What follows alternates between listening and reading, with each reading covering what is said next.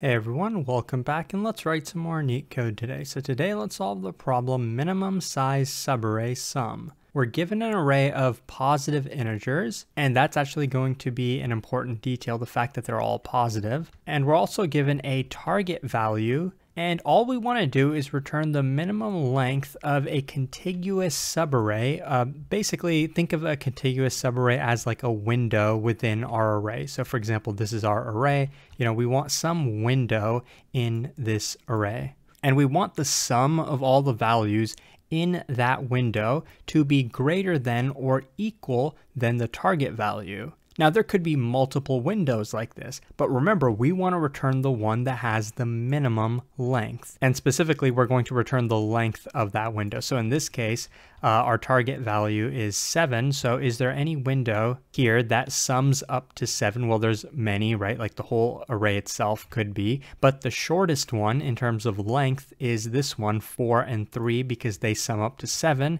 and the length of that window is 2. Looking at the second example, this could be considered a window, but there's a shorter one, the value 4 itself. It could be this one or it could be this one. There's multiple in this case, but the length of each of them is 1, so we can return 1 as the result. So let's immediately jump into the brute force solution because it's not too difficult to come up with. I mean, we could try every possible subarray, or every possible window, in other words, right? And we could do that with nested for loops. What I mean is we look at every single window starting at 2, right? This is the first window, then the next window is the first 2 values, then this, and then basically keep going, right?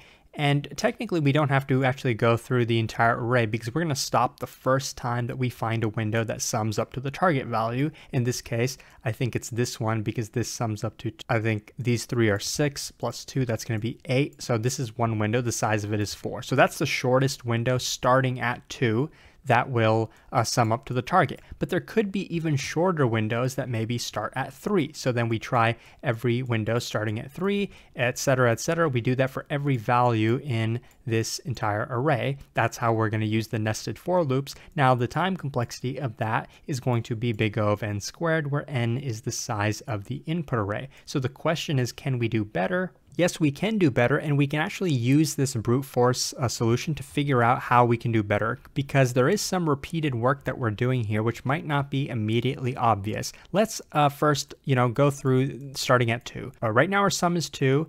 Now we include the 3. Now our sum is 5. Now our sum is 6. We're still under the target. We include one last value, 2. Now our sum is 8. So by doing this, we found out that the shortest window that can sum up to the target starting at the 2 is of length 4, right? 4 values. And of course, we could add more values to the window now, but those are just going to make the window longer. So there's no point in doing that. So then next, what we're going to do is then start at the 3 and then, do the work that we were just doing, right? In other words, we're going to then include the 1, then include the 2, but didn't we kind of already do that work with the first pass? So why should we repeat it now? And this is where it comes into play. The values in the array are going to be positive. What does that mean for us? Because if there were negatives, that would complicate things. But since it's positive, we know for sure one important thing. And that important thing is, it wasn't until we included this value that our first window was greater than or equal to the target, right? That's pretty obvious. So then my question to you is it ever going to be possible that starting from this 3, we find a window before the last value of the previous window, right, that green window?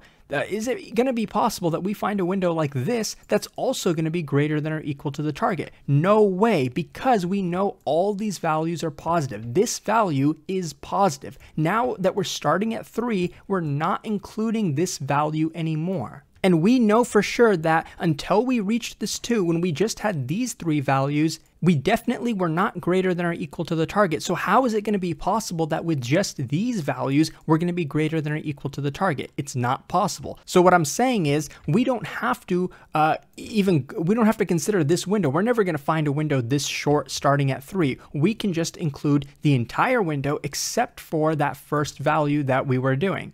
And if you're starting to see what we're doing here, this is a very common technique called the sliding window. We're going to maintain 2 pointers and shift those pointers accordingly as we find a valid window. So let's run through this algorithm. It's going to actually be pretty simple. It's very standard sliding window. Okay, I'll run through it quickly. We started at the 2. We're going to take, this is our left pointer, by the way, so let's actually call it left. And then our right pointer is initially going to be here too. We're going to maintain what the total is so far. So right now we're at 2, and we're going to keep increasing our window. So now our total is actually going to be 5. But 5 is still less than 7, so we're going to shift our right pointer again. So now our total is going to be 6.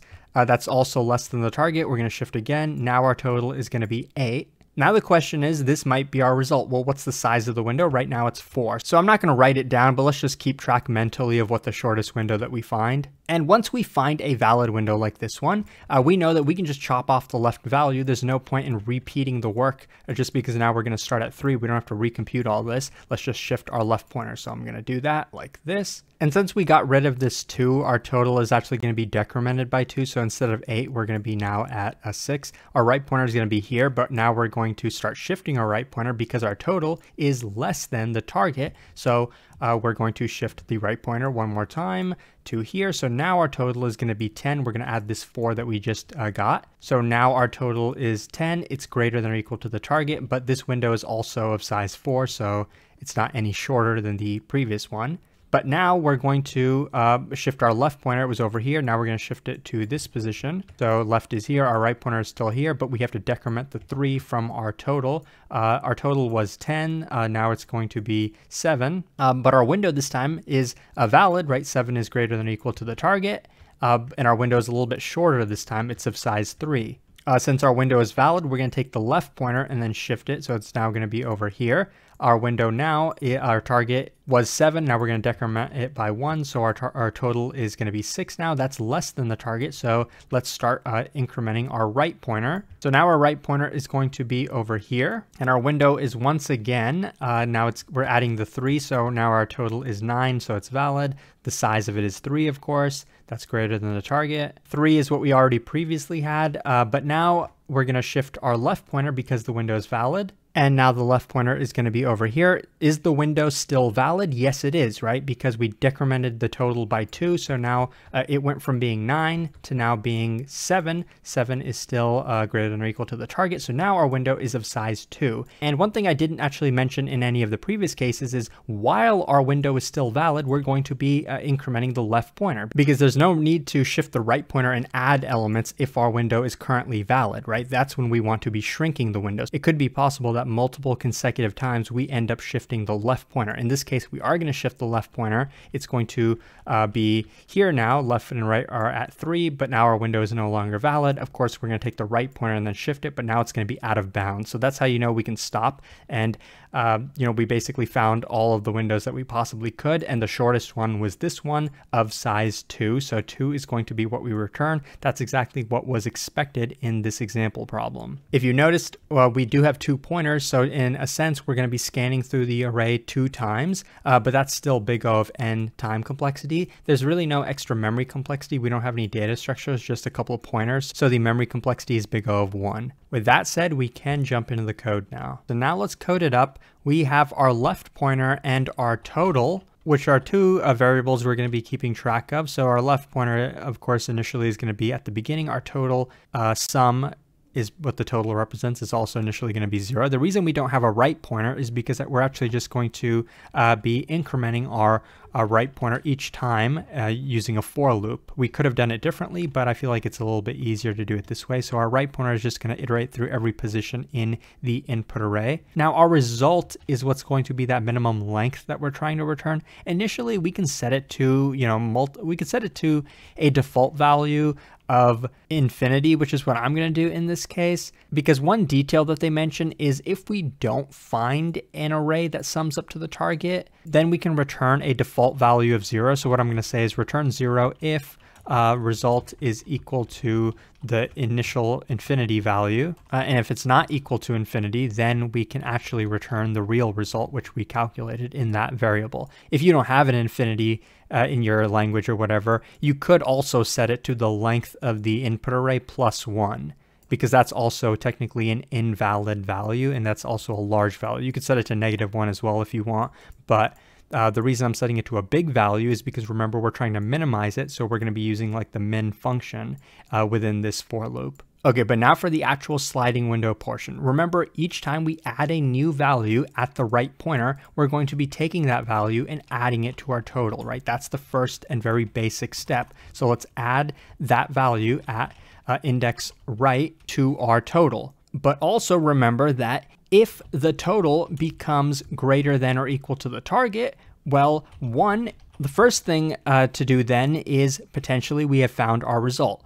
But our result is going to be the size of the window. How do we get the size of the window? We can take the right pointer minus the left pointer plus 1, which is going to give us the size of the window. And remember, we're trying to minimize the result. So we're going to set the result equal to the minimum of that computation, right? The size of the current window, as well as the minimum of the result itself. So of course, if the result is infinity, then this will become the new result. But if the result is already a smaller value than this window, then the result is going to stay the same. Okay, that's the first step, but also remember we want to increment our left pointer by 1 now, because if the window is already greater than or equal to the target, let's try to find a smaller window. But remember, if this condition holds multiple times, multiple consecutive times, then we want to continue incrementing the left pointer as well as potentially, figuring out if we've found the result. So instead of having this be an if statement, let's make it a while loop. Now, just because we have a while loop inside of a for loop does not mean the time complexity is n squared. Think about how many times this loop is going to execute in total. In the worst case, the left pointer will be incremented until it's out of bounds of the nums array. Now, we don't need to, confirm that, because if that was the case, then of course our total would be 0, and we know that the target is always going to be a positive number, so then the loop would exit by itself anyway. There's one thing that I actually forgot with this loop. Before we actually increment the left pointer, we also want to subtract the value at the left pointer from our total, right? Because our total represents the values in our current window. If we're updating our window, then we also have to update the total value. And that is actually the entire code, as long as I didn't make any mistakes. So let's run it to make sure that it works. And as you can see on the left, yes, it does, and it's pretty efficient. So I really hope that this was helpful. If it was, please like and subscribe. It really supports the channel a lot. Consider checking out my Patreon, where you can further support the channel, and hopefully I'll see you pretty soon. Thanks for watching.